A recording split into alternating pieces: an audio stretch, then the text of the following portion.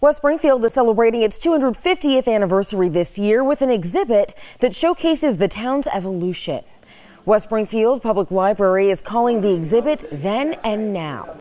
It showcases how the town has changed over the years through photographs.